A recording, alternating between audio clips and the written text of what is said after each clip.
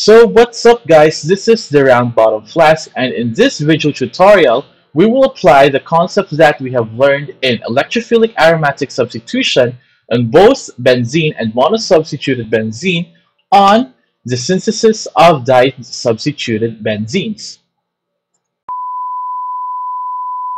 So let's say we're given this molecule and we have to synthesize it using benzene as a starting material, and we can use any reaction that we have on our disposal that we have learned so far on, let's say, your previous chemistry courses and also on electrophilic aromatic substitution.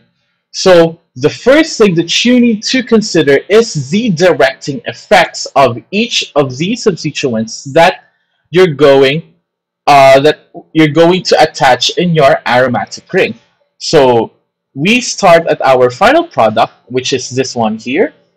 So if we use the IUPAC name, so this is named as ortho bromo ethyl benzene. Okay, so ortho-bromoethylbenzene, so we have a bromo group, which we know is a halogen group, so it is an ortho and para directing deactivator, and this one is and this is an alkyl group, which is an ortho and para directing activator. Okay, so we consider here both the directing effects and their effects on the reactivity on the aromatic ring before we design our synthesis map. Now,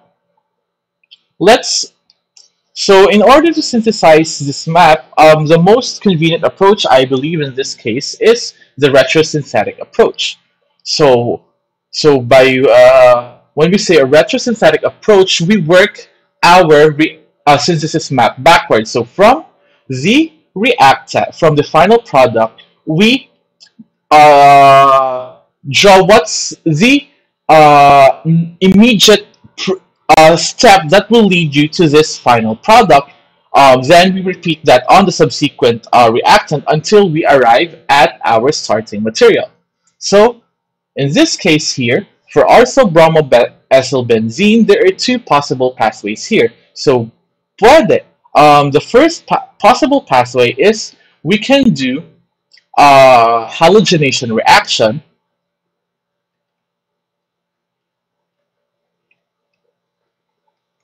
aromatic bromination reaction. So since this will attach a bromo group here, so that means the starting material should be the ethylbenzene without the bromo substituent. Okay, so remember that your ethyl group, which is an alkyl group, is also an ortho and para directing deactivator, or rather in para directing activator. So this is possible that upon allylic bromination you will form sorry, not allylic bromination, upon aromatic bromination you will form this final product, right? So another pathway that I can think of is a Friedel-Crafts alkylation,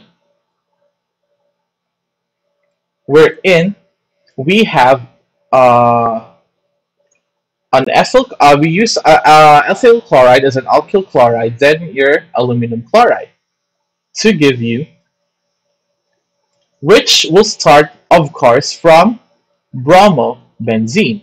Okay,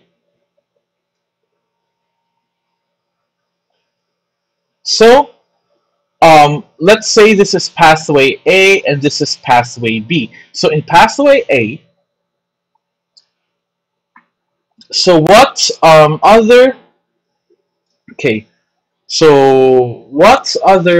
reaction that we can think of that will give you an alkyl product? So based on reactions that we have learned so far, one will think that we can get this ethylbenzene, the intermediate product, what they call this, hindi siya final product, the middle product from using Friedel-Crafts alkylation, which uses ethylbenzene, ethyl chloride, or chloroethane, and aluminum chloride from benzene na starting material. Now, that means this can also be up. So that means on pathway B, on the other hand, bromobenzene can be synthesized from benzene using um, radical aromatic bromination,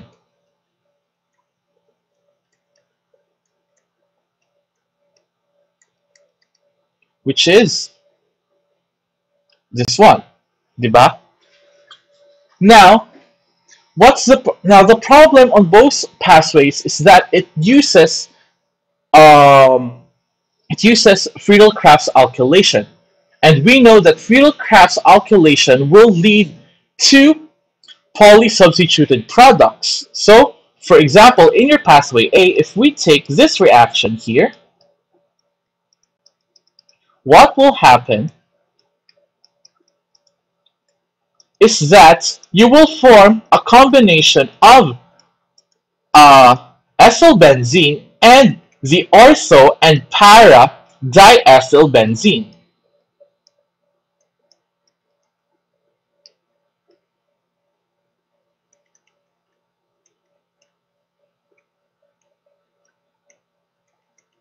You will get a combination of ortho and para diethylbenzene on top of your monoalkylated na benzene product. Okay, same goes on this one. So you will form also polysubstituted products, okay, both on pathway B.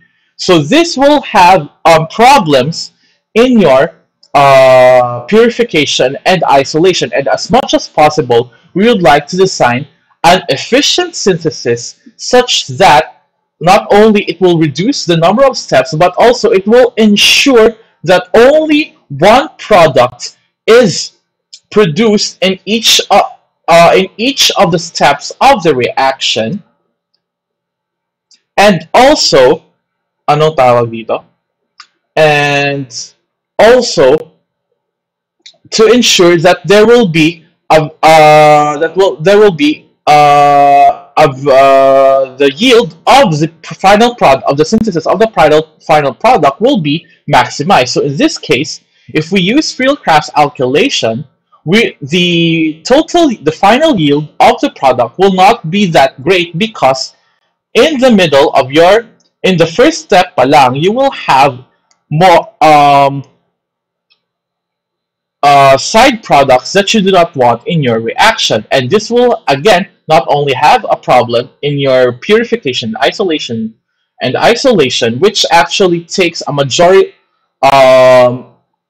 major chunk of time in your organic synthesis, but also this will significantly reduce the yield of your final product, of your synthesis route. So one thing that I can think of is to ensure that there is no poly substitution, that there is no poly substitution reaction. We have to use Friedel-Crafts acylation. However, if we use Friedel-Crafts acylation, and we know that Friedel-Crafts acylation does not lead to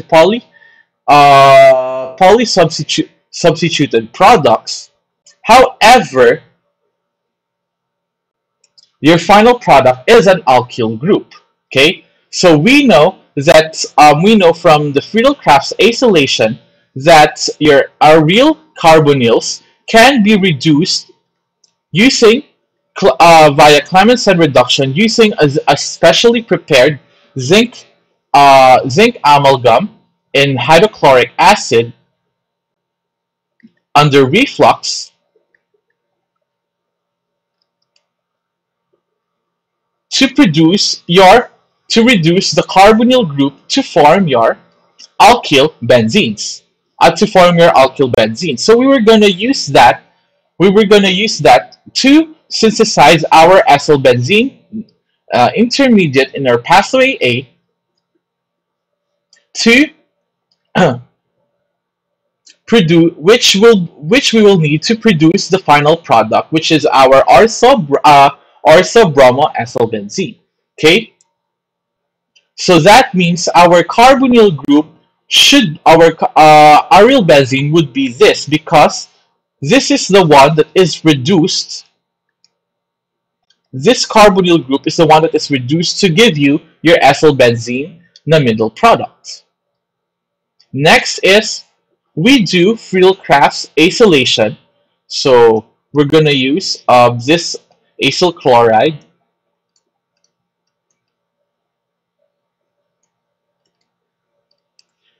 to give you, using aluminum chloride as our catalyst in dichloromethane solvent, which will come from our benzene and that's starting material. So that is for pathway A. Now we can also apply this principle to our pathway B. So in pathway B, instead of using Friedel-Crafts acylation, alkylation, we will use Friedel-Crafts acylation.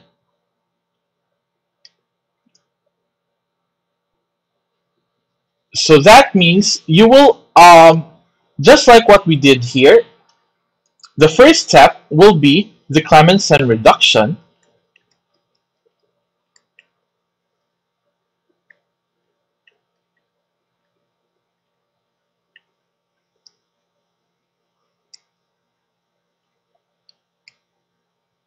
To give you this this disubstituted aryl ketone. Then we proceed to your acyl chloride. We proceed then to Friedel-Crafts acylation. This is a retrosynthetic approach. So you notice that we're working our way backwards to the starting material.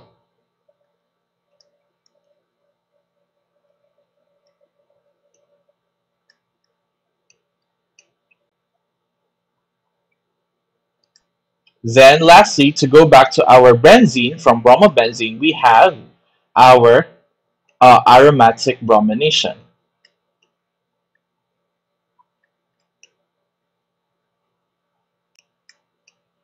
So this is, let's say, pathway A and pathway B. Now between the two, are the two pathways just as efficient? Have the same efficiency with respect to each other, with respect in producing the final product? Now, if you look at the reaction, and if you go back to the reactivity of the the effects of the substituents on the reactivity towards the aromatic ring, you will see that the bromo group is is a deactivator, while the alkyl group is an activator. So what does that mean? That means if you attach the bromo group first, the resulting bromobenzene is less reactive towards subsequent electrophilic aromatic substitution in comparison to your alkyl group, which further increases the reactivity of the aromatic ring towards the electrophilic aromatic substitution. So what does that mean? In order for you to have a higher yield and a faster reaction, you have to attach the activator first. Okay, so in this case, pathway A allows us to attach the activator first via Friedel-Crafts acylation followed by Clemmensen reduction. While in pathway B, the bromination comes first, which further deactivates the ring towards subsequent electrophilic aromatic substitution. That means the Friedel-Crafts acylation will have a will be uh, quote unquote will be say harder to perform, thus will give you will probably give you a lower yield of your acyl product, which you will need for Clemensen reduction. Thus pathway A is the better option. Okay, so this is your final answer. Wait lang, eraser. Yeah, this will make my life easier. So this is actually your proposed synthesis. This is the most efficient synthesis route. Well, if you have suggestions, just drop it down in the comment section of this video. I'm open to suggestions, guys. Next is this one. Next is this one. So this one is a meta-directing deactivator. This one, because this is a carbonyl group, this is a meta-directing deactivator, and this alkyl group is an ortho and para-directing activator. Now, if you look at the two substituents, they are ortho with respect to each other. So what does that mean? That means is that you attach this the alkyl group first into the aromatic ring before attaching the carbonyl group, because this one is an ortho-directing activator. So in order for you to achieve an ortho disubstituted product, you attach the ortho director first. So how do we do that? So that means if we design our retrosynthetic approach, if we do this retrosynthetically, the last reaction, the immediate reaction that will produce your final product is obviously the attachment of this carbonyl group, which can only be achieved through Friedel-Crafts acylation. So what is the acyl chloride that you're going to use? So you just count the number of carbon atoms. So that is 1, 2, 3. So that means you will need a 3-carbon chain, followed by which is attached to a carbonyl group, and you have an acyl and you just attach it with a chlorosubstituent, and this is the acyl chloride that you're going to need in your Friedel-Crafts acylation reaction. Next is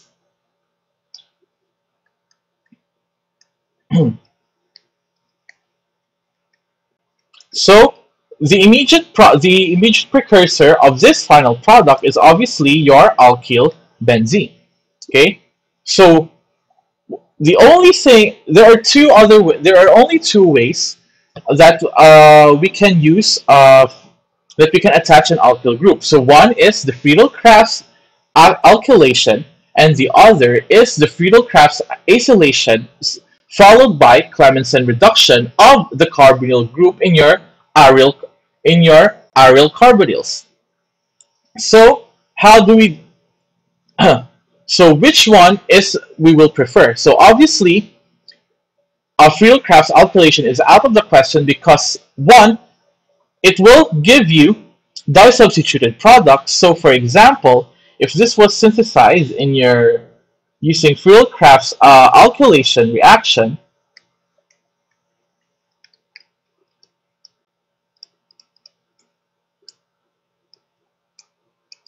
so on top of this,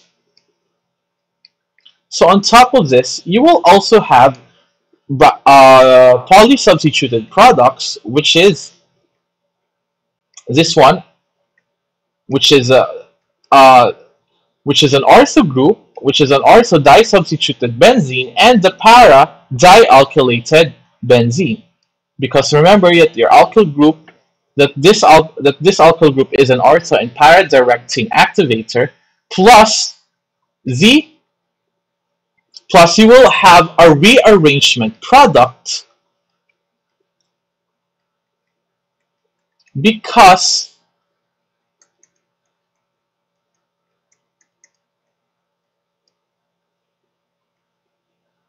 because this one this one is this alkyl chloride, when it turns into a carbocation, can undergo can undergo a hydride shift to give you a more stable carbocation.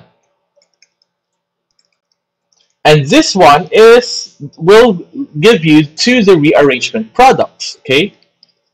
So, and we don't want too many side products in our reaction. So this is out of the question. So your Friedel-Crafts alkylation is out of the question.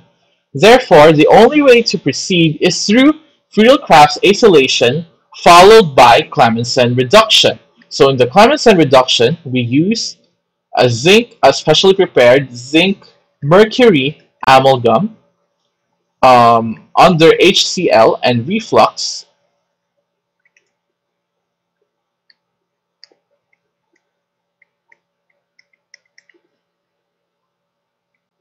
So this is the resulting acyl chloride, then followed by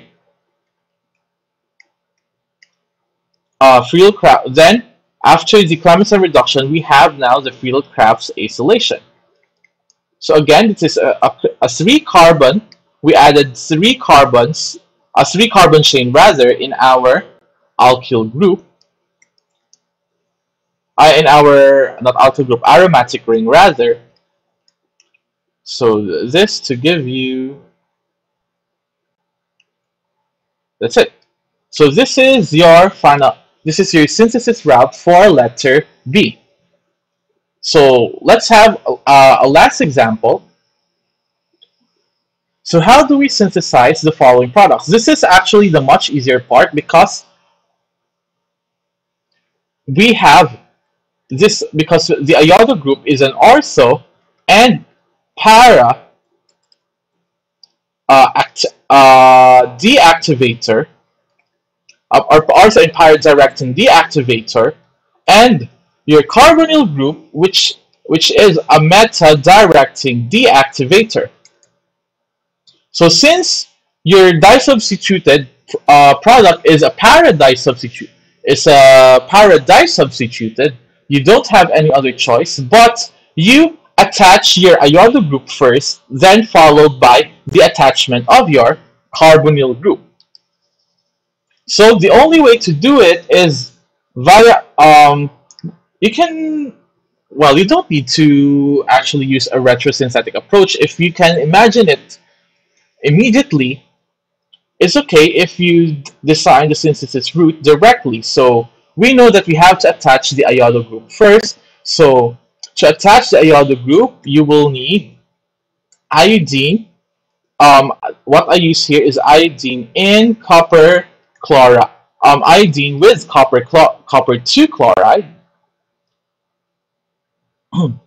so that you will produce your iodobenzene, the iodobenzene middle product, then followed by Friedel-Crafts acylation.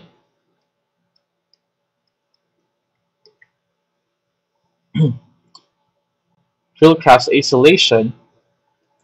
So again, if you know the solvent, don't forget to place this. If you know the solvent that is usually used, don't forget to place the solvent, because that is also important in when you're deciding your synthesis route to give you your final product. So this is our proposed synthesis route. So this is the end of the video tutorial on how to synthesize your disubstituted benzenes. So thank you again for watching this video. And if you like this video, don't forget to click the like button and subscribe to my YouTube channel So if you have any questions or if you have any suggestions on how to synthesize the compounds that I have shown in this video tutorial, please uh, please write it down on the comment section of this video. So once again, this is the round bottom flask, and thanks for watching.